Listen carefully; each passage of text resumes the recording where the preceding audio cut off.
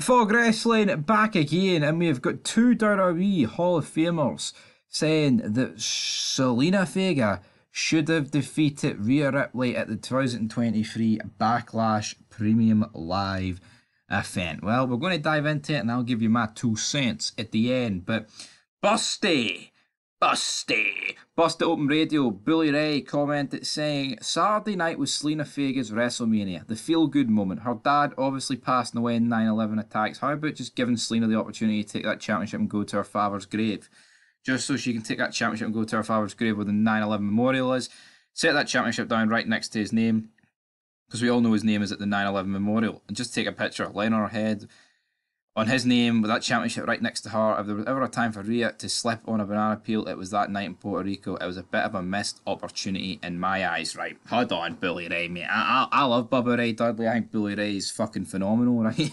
But to suggest that Zelina Vega should have won this belt because her dad died 9/11 is fucking absolutely ridiculous. What the fuck's that? How many people in the wrestling business have had family members killed one way or another? Like, I'm honestly, I just don't get it. Does that mean Chris Benoit's son, whose name's completely eluding me right now, should be given the World Heavyweight Championship because Chris Benoit killed the rest of his family? I mean, come on, man, what the fuck's this about? Doesn't even make any sense. Oh, should Dominic dethrone? Should Rey Mysterio, fucking Rey Mysterio, should Eddie Guerrero's kids, even though he's only got two daughters and they're both pretty pish, if he had a son, should he dethrone Roman Reigns because his daddy died, player? No, man, I completely disagree with Bully Ray here. I mean, if he turned around and said, I think Zelina Vega should have won because it was in Puerto Rico and, you know, she's the hometown favourite, I would have accepted that, but not the fact that because of 9/11, I think that's just absolutely fucking ridiculous. But he's literally... I don't get it. I honestly, I'm sitting here. I do not get why Bully Ray is suggesting this to me. It's ludicrous. Fellow Hall of Famer, though, Mark Henry agreed with Bully Ray, saying it was a missed moment by WWE. Here's what Mark Henry had to say. I would have had Zelina win. That was the time. Even if she had it for one day and got beat and Rhea took it back, the photo shoots, the PWI cover, all of that would have happened. Like, I think, personally, I mean, I don't really like Rhea Ripley, and I think it's a bit unbelievable, honestly. Zelina Vega even going toe-to-toe with Rhea Ripley. But it is her hometown. I wouldn't have been against it, right? So therefore, I think it would have been a cool moment for Zelina Vega. But at the same time, where do you draw the line about like sentimentality?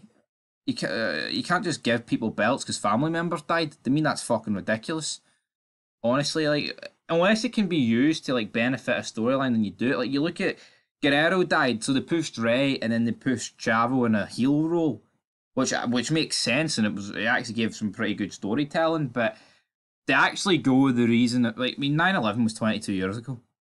Sorry to burst anyone's bubble, but it's almost ancient history. 22 years ago is a fucking long time, man, right? And it's not like she's first burst onto the scene like, oh, we're gonna give her no, I completely disagree with this. Honestly, I don't see how anyone could agree with this. What's anyone in the comments saying? Obviously, probably gonna get a lot of Americans gonna be like, yeah, yeehaw, let's fight Iraq. But yeah, garbage, guys, garbage. Billy Ray, Mark Henry, what he is doing, hyping up 9/11 just so Zelina Vega can fucking win. What?